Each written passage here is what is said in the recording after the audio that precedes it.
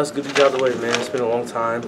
Everybody's really excited, you know. Energy was flowing. A lot of people will turn out, so great environment. I remember in the spring you said one of your goals to take one your first pick. You know, how'd that feel to get your first pick too?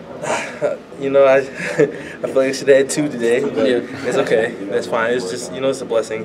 And I'll take it day by day, and I want to, you know, improve every game. Hey, you go down early. What's kind of your take? What's your approach? Do you say anything to your guys about it? How do you kind of go about that? Everything.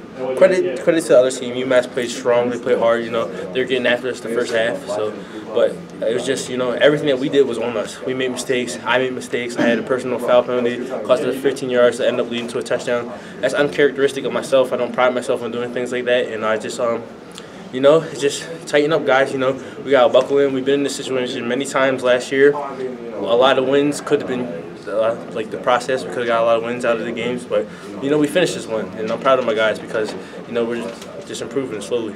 Last year, you didn't really get to rely on your offense to put up that points like that. What was it like to have them come out and Those are my brothers. I trust every single one of them, and I told them this year was the year for our wide receivers to do their thing. This is our year for our receivers to score touchdowns, multiple touchdowns in the year, you know, receiving yards, stats, put up stats, yards after catch, all that. And our quarterbacks, our play has been competitive, and it's been impressive because I pride myself on taking away the ball, and in practice they make my job a lot harder, which is getting me better. So I love my guys, and I'm proud of them.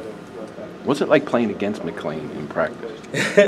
He's a Texas gunslinger, man. I appreciate him being here, and he's gonna test me. He throws deep balls. I actually let a couple up in camp. You know, I didn't want to, but it happened, and I'm just proud of the way he came back because you know he threw a couple of picks late in the game, and you know he bounced back and ended up with a good amount of yards for the year and a couple touchdowns. Looks like UMass doing some